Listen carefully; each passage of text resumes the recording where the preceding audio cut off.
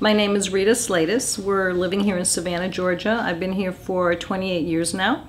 And I built and I run this assisted living facility called Buckingham South. It's actually a retirement and assisted living community. I gave a lecture on why my mother and father went into the nursing home business, how they started in nursing homes in Chicago.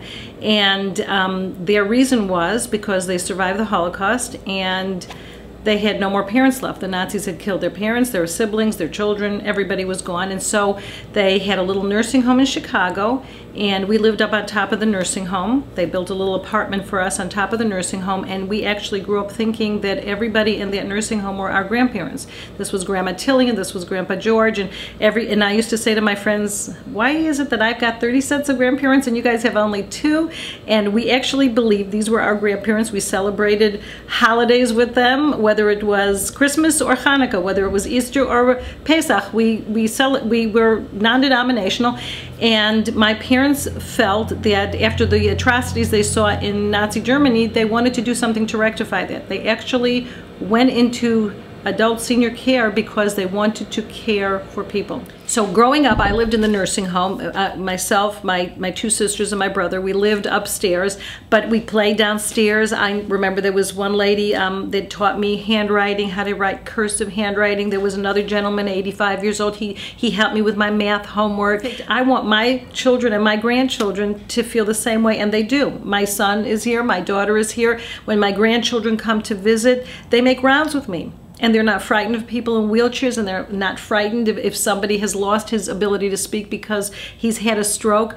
And they love these senior citizens, and these senior citizens get hugs and kisses from little children. Some of them don't even have family, and they've all become our family. The next thing I knew, there was a petition in my mail. Dear Rita, can you build something of that nature here in Savannah? A facility, a healthcare environment that actually cares and is not corporate America and bottom line, what are we making? Something place that changes hands every couple of years. As soon as they get the revenue that they were looking for, out they go. Clean sweep of the employees, and they wanted someplace where there would be quality of care, continuity of care, and that sweet loving touch. And they said, Rita, we will help you do whatever you can do. I said, fine. I went to churches, synagogues, federation, everywhere I could. I said, you guys build it and I will run it free of charge. I will show you what quality healthcare is all about. Nobody wanted to back me. Everybody said it was too big of a financial risk. They wouldn't do it, they wouldn't do it. And so my mother said to me, if you believe in what you're doing, do it. You know, my parents wanted to rectify the wrong that they saw in the Holocaust. They wanted to show society that senior health care is not a business. You're not manufacturing clothing and furniture. These are human lives, and human life is precious. You know, the concept is that, you know, old age is like wine.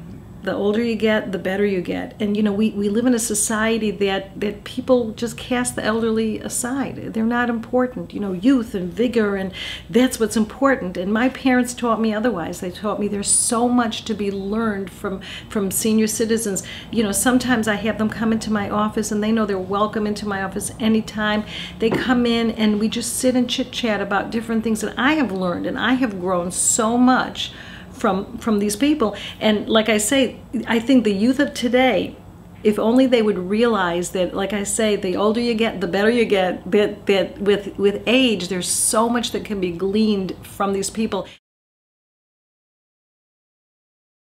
So my mother and my father, they helped me back this. I built Buckingham South, and the moment word started getting out and people were seeing the quality of care that was going on here, we had waiting lists out the door, and we even had to put an addition on the building in less than 5 years' time.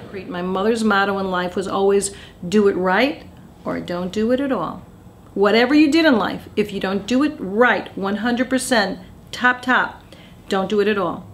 And she made me do a steel and concrete building, hurricane-proof, pilings hundreds of feet in the ground, soundproof windows. Every window here cost, I don't want to tell you how many thousands of dollars.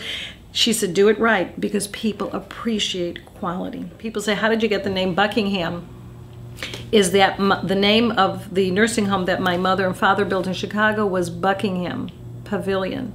And when I was thinking of a name, I'm thinking Magnolia Manor, no, hot peach tree this, or peaches, that's the South, you know, grits, no, that won't go. I kept thinking of all these cute names, and then I thought, wait a minute, who are the people that I want to emulate? What is it that I want to emulate? That love, that care, that passion for life is my parents. I'm going to name it Buckingham South in honor of my mother and father. Our administrator here is Catholic, and those Catholic residents that live here that have nowhere to go for Christmas, she takes them to her home to join her family. I mean, that is what I imbue my entire staff here with. These are not residents, these are not customers, these are family. And we treat our employees like family, we treat our residents as family. We're one big happy family. You know, my husband's a rabbi.